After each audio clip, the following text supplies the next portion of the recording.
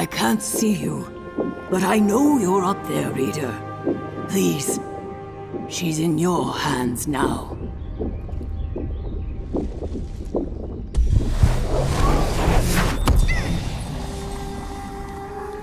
Quill, you're far too important to risk yourself for me. The greater good must always come before matters of the heart. Quill didn't understand.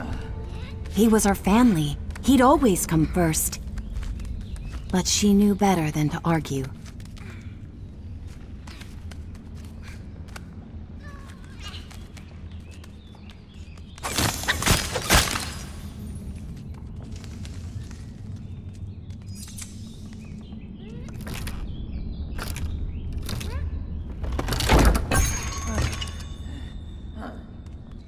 Go on ahead.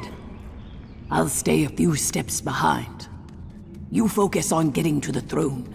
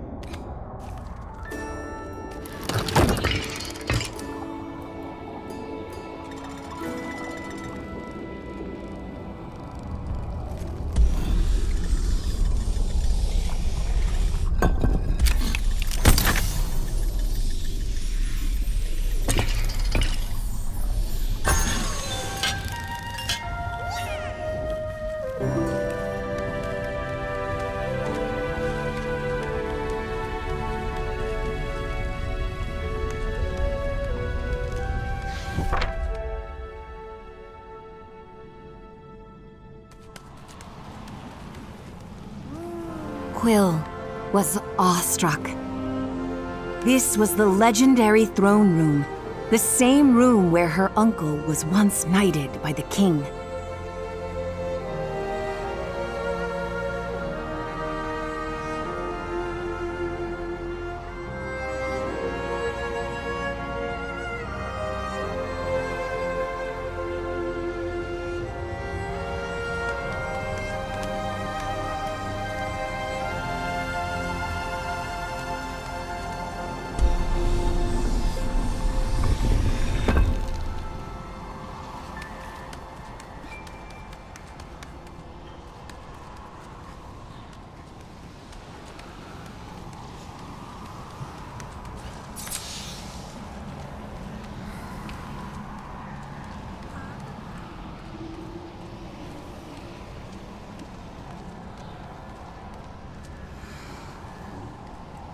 All clear. She called back to her uncle. I've waited years for this moment. By all that's good in this world, I hope it's still locked.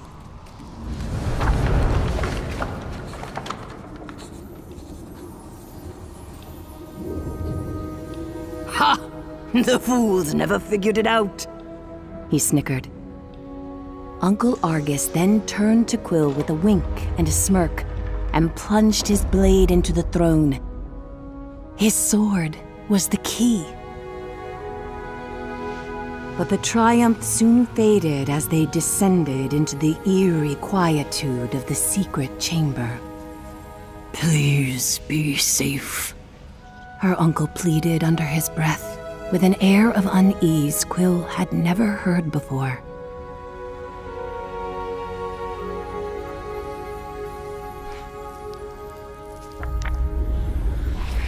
A voice barked back. I'd retreat if I were you. Dark magic afoot here. One whip of my wand and a swarm of undead wasps will skewer you alive. Her uncle laughed.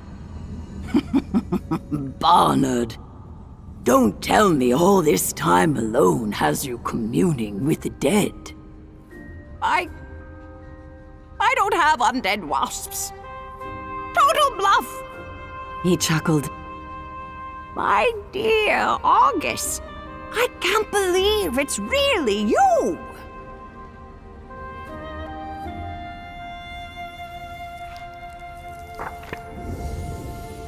I'm so sorry, fretted her uncle. I tried to get back to you so many times. I just couldn't kill that vicious snake. Their long-awaited embrace was cut short. Argus! Barnard panicked. I feel the Reader's presence! The usurper followed you in! No, Barnard! This is Quill, my next of kin and a twofold champion. Barnard spent hours recounting his years in hiding, protecting the King's Glass from the arcane.